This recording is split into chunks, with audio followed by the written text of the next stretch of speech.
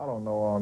He's always nervous and he's always focused for every game. But I think we're professional athletes, so we know what we had to do. We know that we basically have to go out there and play good defense and not let teams run on us and go out and just have fun and play loose and shoot the basketball the way we're capable of shooting. And you mentioned defense, and I know George Karl is really big on that. What about your defensive game? Are you happy with that? Oh, I'm happy. It's getting better. It's getting better and better. But we have a great team concept right now. We all help each other out. If one man gets beat, the next man have to rotate and step up. And when they pass it to his man, somebody else have to cover up for him. So we've been kind of covering each other's backs. One guy who does that very well is your teammate Ray Allen. He got off to sort of a slow start. A lot of the guys who played in the Olympics seem to have sort of a hangover. Do you think that was part of the problem as far as his slow start?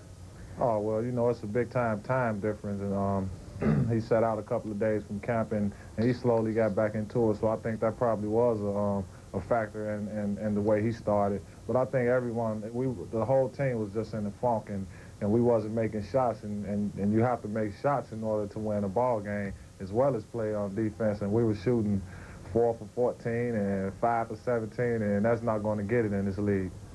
You started to turn things around. Now, you have a game coming up this week against the New York Knicks, one of the teams, obviously, that you have to beat in the Eastern Conference. No Marcus Camby for them. How do you see this matchup? Oh, it's a big matchup for us, but this team has been giving us problems for the last couple of years. Even the last game we played, we kind of gave them life after death. They found a way to force it into overtime, and that just kind of zapped all of our energy away from us, and they went on to win the game. Last year, I can remember Latrell Sprewell hit a three-pointer to send the game into overtime, and that gave them confidence again. So once we get this team down, we have to try to focus and try to close the game out a little better than what we did in the past. Now, the Eastern Conference considered to be wide open. Now that your team is back on track, how far do you think you can go, and how do you see the Eastern Conference shaking out? Well, like you said, it's wide open, but we just have to go out and play. We just have to go out and compete every night, and we can't take any nights off. The teams that we're supposed to beat, we have to go out and dominate them.